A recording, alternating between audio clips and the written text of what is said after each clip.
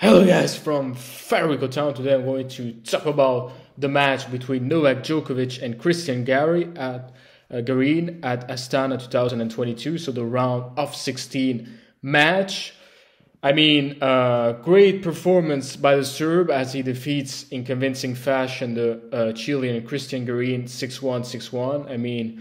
What a complete domination. What a match. Djokovic is surely in top form.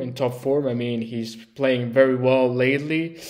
Of course, after winning in Tel Aviv on Sunday, in where he secured his 89 tour level title without dropping a set, and in that tournament he defeated the Croatian Marin Cilic. And coming back to the match with Christian Garin, Djokovic was able to find his consistency in his shot and his accuracy, and he's playing very well. We can see that he's very hungry. He missed a lot of competition this year. He's eager to win another title. I think he has a big chance now in winning in Kazakhstan.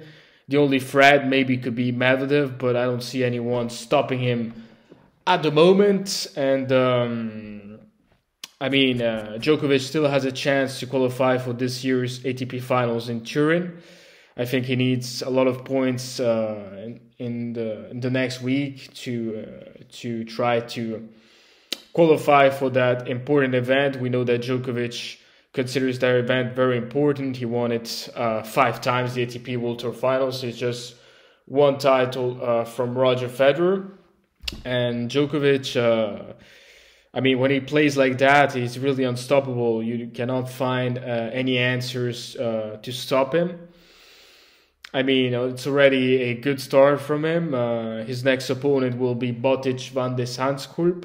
I don't think it's going to be a very tough test. I don't think it's going to be a more difficult match. It depends how it is the game of Botic van de Zandschulp.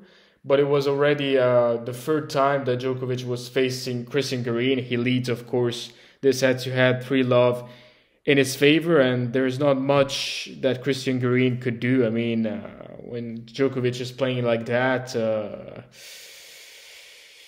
you're a bit lost on the court. You don't know what to do, and Djokovic demonstrated a lot of times why he's one of the greatest players of all time, maybe the greatest player to ever pick up a racket. I think Djokovic has the all-round game. He's very complete, and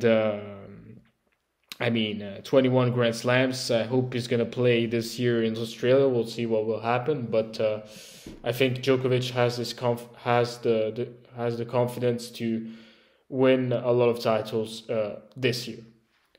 Guys, that's it for today. Thank you very much for listening. And as always, if you like the channel, don't hesitate to subscribe. And most importantly, don't forget to leave a like on this video. And see you next time. Bye.